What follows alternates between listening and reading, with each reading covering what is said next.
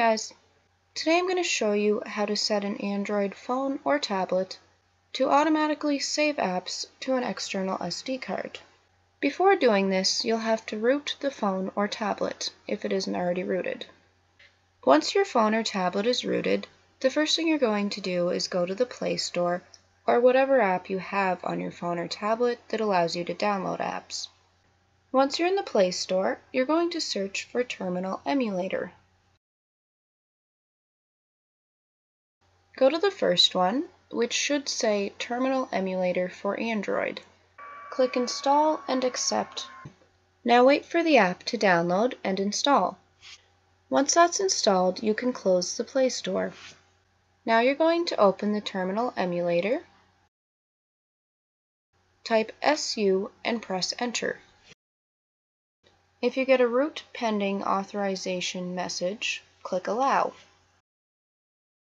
Now you're going to type PM space get dash install install dash location LOCATION and press Enter. This will show you the current install location for applications on your phone or tablet. This one is set to auto. Next you're going to type PM space set SET dash install INSTALL dash location LOCATION.